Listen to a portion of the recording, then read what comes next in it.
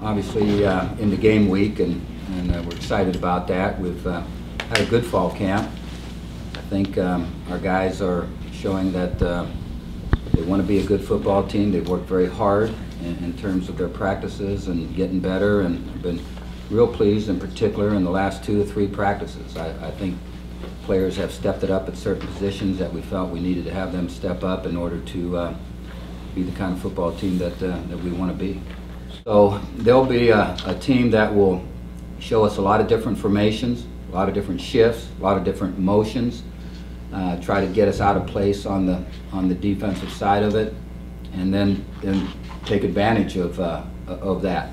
And I think they can have a very, very productive running game this year, and they can have a very productive throwing game. So usually we go into ball games making sure that we try to stop the run, and I don't see this as being any different. You know, they're talking about throwing the ball a lot this year, but it's clear that that they can put together a very good running game, and if they do that against us, then they have everything going for them. So we'll try to stop the run.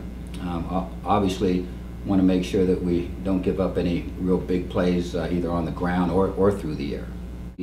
Penn State's a quality football program with a lot of talented athletes, so it's a tremendous challenge for us. We've faced challenges before. We've responded well before.